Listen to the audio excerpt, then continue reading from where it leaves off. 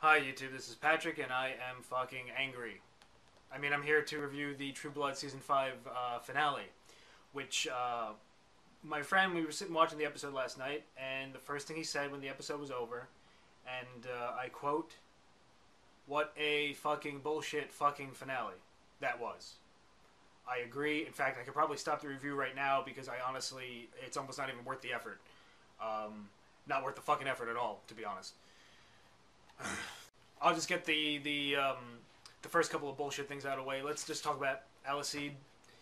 And yeah, who cares?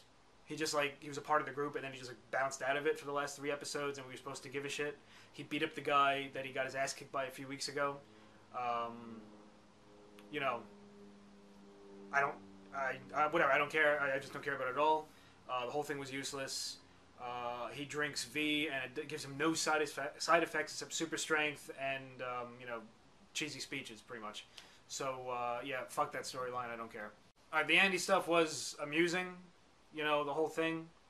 But the amusing stuff felt like it was hiding the fact that the whole thing was useless, and I didn't care. It was nice to see like Lafayette and Arlene. Like, yeah, I laughed a couple of times and it was amusing, but just like it took up like a chunk of the middle of the episode, and it's like, this is a finale.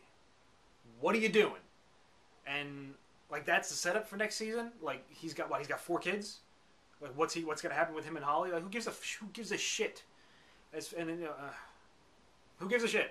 Some of the good stuff was Tara and Pam, making out. They've had a fun storyline all season, and Jessica's little one-liner, like, "Oh, I knew it," was amusing.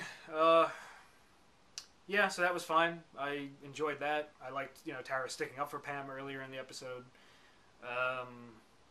One of the other good things was Sam and Luna, again, all season. Very good. It was a nice little trick that they played with Luna being Steve Newland. That was well done. And I think the best vampire death on this show was the one with the hick Sharon Osbourne woman that Sam just burst. That was yeah, that was good. I liked them the whole season. They were fine, and lame cliffhanger with Luna like passing out or some shit. It's like, that's the cliffhanger. Like, you think that's a cliffhanger? Jason, we'll just call it a character assassination. Let's just turn him to a fucking idiot. And yeah, just call it a day for the season. That doesn't leave a bad taste in anyone's mouth. Yeah, great fucking job. Russell, clearly they had absolutely no idea what to do with him. And if that's the case, then you don't bring him back. One of the reasons I was looking forward to this season was to see what he would do. This is a character that deserves to just go on an absolute rampage.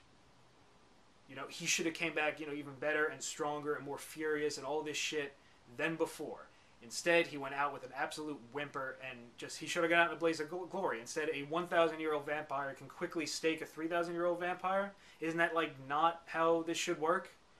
And I bet they thought they were, like, being, like, brilliant by killing him in the first 5, minutes of the episode. Instead, it wasn't brilliant. At least not for me, it wasn't brilliant. It actually threw me off the whole rest of the episode. I was just like, well, I don't like this finale already. Great job, guys. I just saw Dennis O'Hare on the Into the Woods Shakespeare in the Park thing. And I was thinking that, like, oh, I saw him in that. I hope he has a good finale. Should be a good week for him. I can't believe that's what they do. That's what they did with him this whole season, and that's what it amounted to. Absolute, like, nothing. Then why did they bring him back? Great character, shitty end. Just not only ruins stuff for this season, but ruins it even from season 3. Because now you're gonna watch season 3 again. You're going to see him get put in, like, the cement and go, oh, yeah, he ends, he dies like a bitch. Great. No answer on Warlow, by the way, so thanks, guys. Awesome. Salome, another old vampire, had another bitch death. Yeah, and a trick that I saw coming that Bill did, she couldn't, so way to go. As far as Bill goes, just for a moment, I thought he was dead. And if he was, it would almost save some face. Because I would say, like, well, at least that changes some things up. Maybe I wouldn't maybe I would, like, think about it throughout the whole series and think that's a shitty way to end that character. But at the rate we're going here, I would have preferred that. I think instead he just T1000 his way into like Billith or some shit. That's what I've heard it online. Billith, whatever. And just what a shitty cliffhanger. You know, run like just a season that was so promising for me, especially after last season, just went down the shitter so fast that it is mind-boggling, stunning, and I couldn't be more pissed off about it.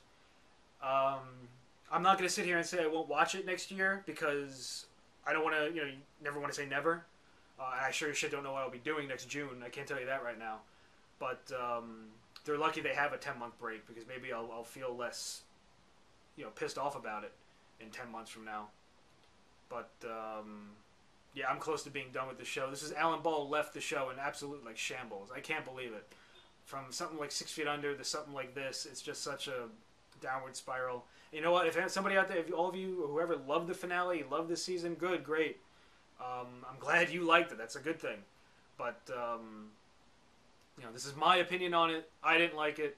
I'm not trying to bash your favorite show or anything like that. I just